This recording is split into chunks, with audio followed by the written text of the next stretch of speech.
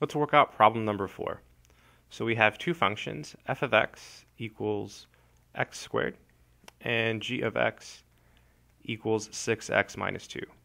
And the question is, what is f(og) of x? So we have to compute f(og) of x. So first, this is the same thing as f of g of x.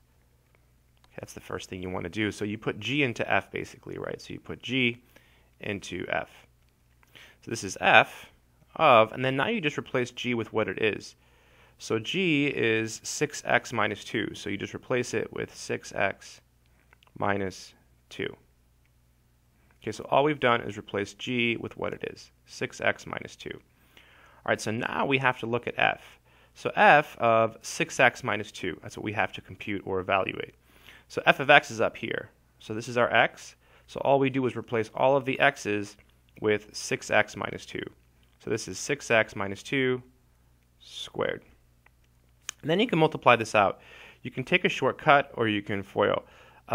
Let's be pro, let's take the shortcut.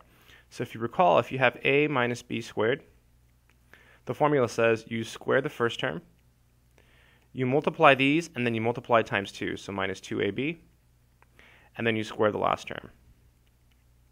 Okay, so same thing here. This is your a, so you square it, so 36x squared.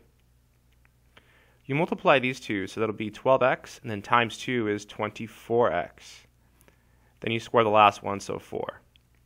All right, moment of truth. Let's see if our choice is there. And it is. It's choice A. So A is the answer. That's it.